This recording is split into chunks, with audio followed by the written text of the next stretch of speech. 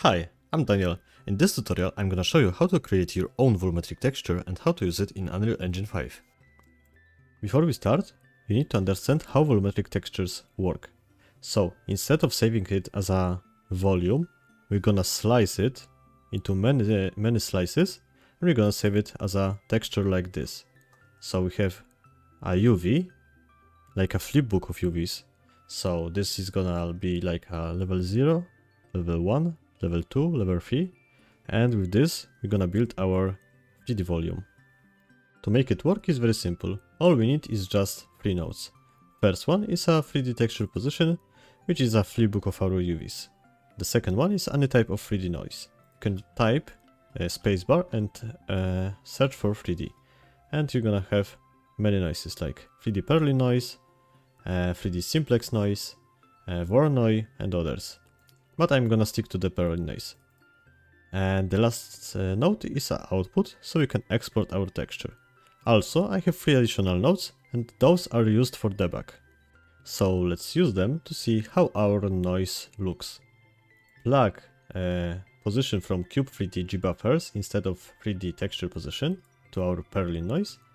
And now, if I double click on this one and single click on this one, I can move with this dot our cube and see how our noise looks.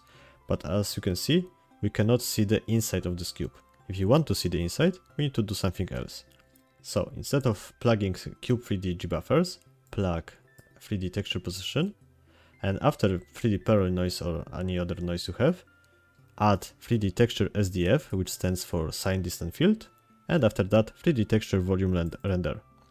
And with that, we're gonna have this nice viewport, and we can move our camera with this dot, so we can see how our noise looks. I added a new Perlin noise node, so I have the default values of it, and let's check the properties. So the first one is an invert, so we can just invert the colors. Oh, maybe I will also plug this Cube gbuffer to it, so you can see it easier. So we can invert the colors, then we can scale it, then we can scale individual axes if we want to. Same with offset. And after that, we can distort, warp our noise to make it look more like a liquid. And next option is a scale of the texture that is distorting our noise. So if it's gonna be low in value, you can see like those shapes of the distortion. The baseline is like erosion. So if I connect again the 3D texture position and look at this, debug, and now change the baseline, you can see how it's eroding. Or make it look like a cheese. Oh, something like this. And then contrast. Let's connect this one again. With contrast, you can make the edges harder. Then we can make it the values absolute, but it's not like absolute in Unreal Engine or other programs. This one is not looking at the values below 0, it's looking at the values below 0.5. As you can see here. So if the black value was like 0.2, it's gonna be now positive number.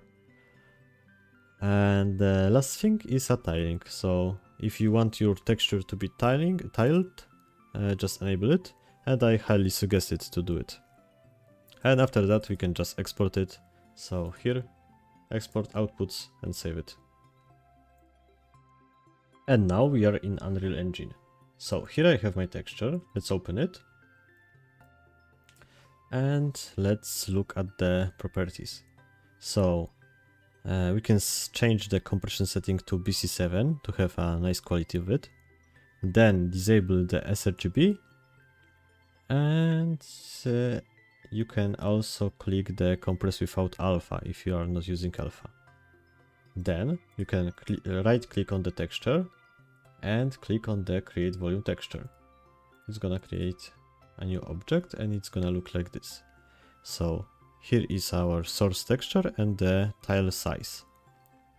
One very important thing, yeah, also change it to BC7 and compress without alpha, as RGB is disabled already. So one important thing is, if you re-import your texture, it's not gonna update here. If you want to update it, you need to remove this texture from here and then drag and drop it again to update it. Okay, now we need exponential height fog, because without that it won't work. So add exponential height fog, click on it and search for volumetric. And set the volumetric fog as a true. And now we can create a material. So create new material and go inside. First thing you need to do is set the material domain as a volume and the blend mode to additive. And here is a material that I prepared. I tried to keep it simple so it's easy to understand. So let's start from here. Or maybe let's start with this texture sampler. Because here I have texture sampler for 3D noises. So you can just drag and drop it and you're gonna have the similar texture sampler. And we need UVs for it. And for the UVs, I did something like this. So we can use the local position, so the noise will always stay in the same position according to our object, or world position. And because our noise is styled, it's always gonna look fine, but it's not gonna move with the object. So it's depend on your need. Also, it's need to be divided a little more, so I just added this multiply by 10 to make it same size, no matter if it's in a local position or world position. And after that I have this switch parameter, so I can change it. Next thing is a wind. To create wind we need something like a panel, but the panel is supporting only 2 axes, so we need to create our own. And it's very simple. So I'm taking the vector 3, then I'm normalizing it. So here I'm setting my direction, and then I'm normalizing it to keep it at the length of 1. And after that I'm multiplying it by the wind speed multiplied by -1. This -1 multiplication is because by default it's gonna push the wind to the wrong direction. It's not gonna be like a x positive, it's gonna be x negative. So I'm just inverting it back. And after that we are multiplying it by a time, so it can move, and we are adding it to our UVs.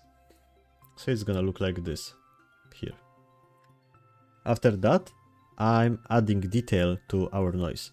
So for that I'm using the second noise. It's a same texture but with much frequent size. So here is very similar to this part, but the frequency of this noise is much higher. And after that I'm also multiplying it by the distortion intensity so I can control it, and I'm adding it to the UVs of this one. So because of this we can break the detail on our noise.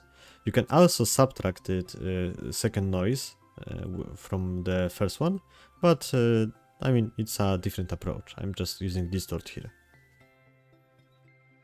After that I'm also adding the power node after my texture sampler, so I can control the contrast of my noise. And here the use sphere mask is okay. So by default the edges of our texture, of our noise, volume noise, are gonna be very hard, so you need to soft them somehow, and the best way for it is to make it in a material. So in my case my noise is placed on the sphere, so I'm using the sphere mask for it. But if it's placed on a like a box, on a cube, you need to make like a mask for a cube, or any other mask. Like it's work the same as the standard textures. You can even use the distance fields for it if you want to mask the fog. It's gonna be great for like a graveyard or something. But in my case I'm using not a sphere mask, So I create a sphere mask where A location is a local position of my mesh, then I have offset if I need it, and then I have radius of my sphere and the hardness of the edges. So because of that I can control how soft the edges of my noise will be on the sphere. And after that I'm using this mask as a lerp alpha, so I can control the colors of our white and black spots in our mask.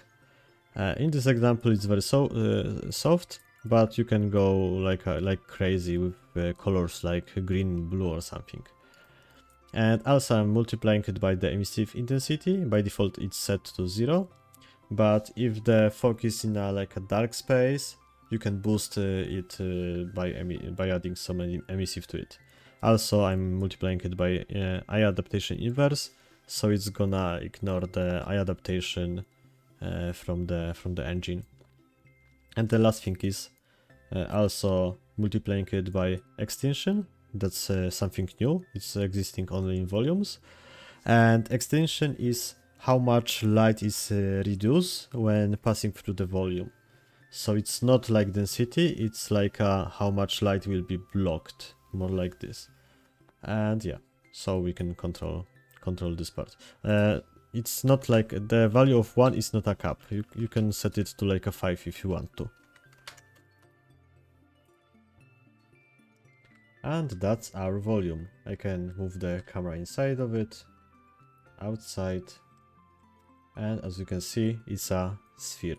A little scaled. Oh, by the way, you can press the T on a keyboard if you want to select the translucent objects. And yeah, it's a sphere, a little scaled on the z-axis, but yeah. So that's all for this video, and see you next time.